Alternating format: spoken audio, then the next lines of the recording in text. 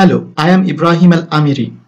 In this video, we will learn performance-based seismic design in detail. The basic concept of performance-based seismic design is to provide engineers with the capability to design buildings that have a predictable and reliable performance in earthquakes. Thus, the performance-based seismic design is a process that permits design of new buildings or upgrade of existing buildings with a realistic understanding of the risk of life, occupancy, and economic loss that may occur as a result of future earthquakes. Performance-based design begins with the selection of design criteria stated in the form of one or more performance objectives. Each performance objective is a statement of the acceptable risk of incurring specific levels of damage and the consequential losses that occur as a result of this damage at a specified level of seismic hazard. We have four performance objectives: operational, immediate occupancy, life safety, collapse prevention.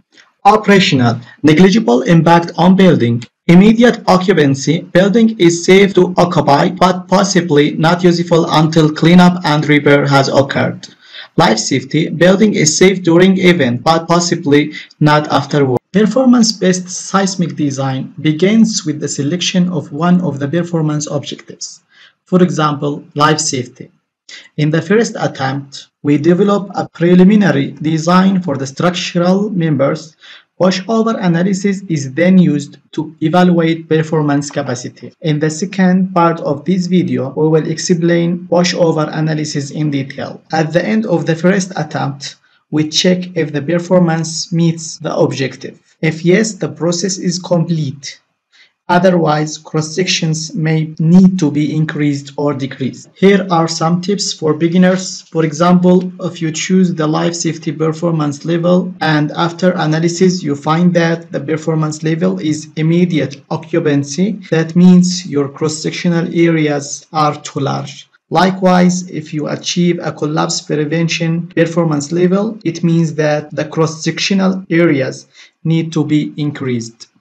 One of the ways to evaluate the structures is the performance point. Performance point represents the state of maximum inelastic capacity of the structure. As you can see here, the red curve is called the capacity spectrum. This curve represents the structure's ability to resist seismic demand. And the black curve is called demand spectrum, which represents the earthquake ground motion. Performance point is the intersection point of demand spectrum and capacity spectrum. As we said before, pushover analysis is used to evaluate the performance level of the building. Pushover analysis is a technique by which a computer model of the building is subjected to a lateral load of a certain shape. Building is pushed in one horizontal direction. The intensity of the lateral load is slowly increased and the sequence of cracks yielding plastic hinge formation and failure of various structural components are recorded. In SAP 2000 or any analysis software, two model acceptance criteria are needed to indicate the level of performance. The first performance criteria is the lateral drift limits. For example, in this table, for immediate occupancy,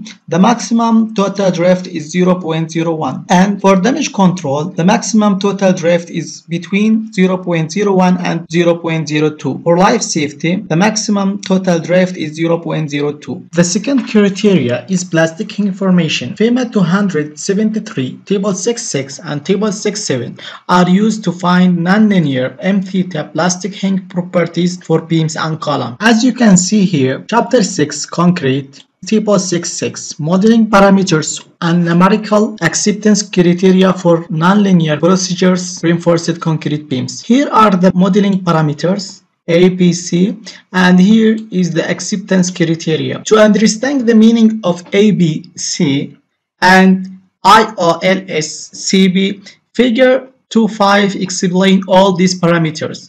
So as you can see here, this is the component acceptance criteria, and to find the coordinate for each point in this graph, we need the values of A, B, and C. Also, as you can see here, this is the performance level. For example, we can see that immediate occupancy performance level before life safety, and at the end we have here the collapse prevention, and this is the failure point. In the next video, we will take a full example of how to use pushover analysis to evaluate building performance level. Thank you for watching and see you in the next video.